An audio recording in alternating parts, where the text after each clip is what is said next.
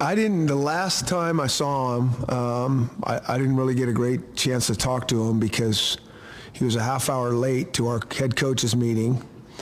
And we were all looking at our watches going, this might not turn out good for him. And sure, he walks in with his In-N-Out burger and milkshake, and we're all like, really? Waiting for somebody to say something, and he's just happy and clamming away, and we're like, why didn't we do that? And then they said, well, we have a meeting, and I hadn't eaten anything all day.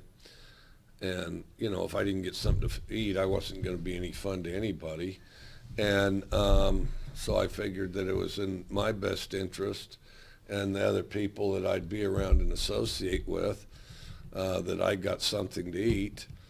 And it wasn't entirely unlike Jeff Spicoli in Fast Times on Ridgemont High when he walked in with the pizza, and you know, and they said, this is our, or this is, you know, Mr. Hand says, what do you think you're doing on my time? Well, everybody was there, so I felt like it was our time, and so we might as well enjoy some In-N-Out burgers as long as we were all there and getting the edification of the meeting. And I was hoping to eat it before I got there, but then turned out the way it did, so I figured no time like the present.